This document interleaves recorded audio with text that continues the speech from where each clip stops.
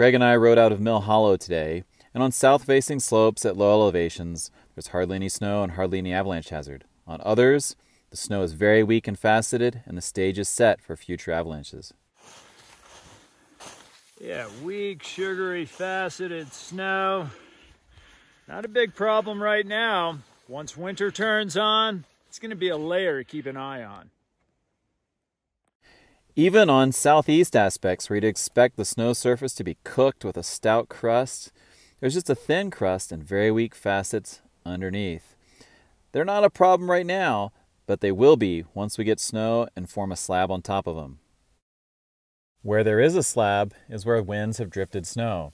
There have been really strong winds in the Uintas that have transformed the landscape in the last few days.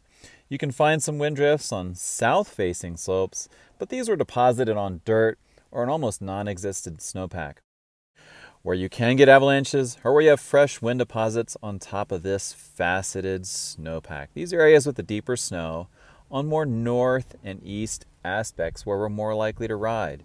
For now, the danger is dropping because we don't have a load of new snow, but the structure is still there, and basically we're just going to have to get used to riding slopes less than 30 degrees in steepness.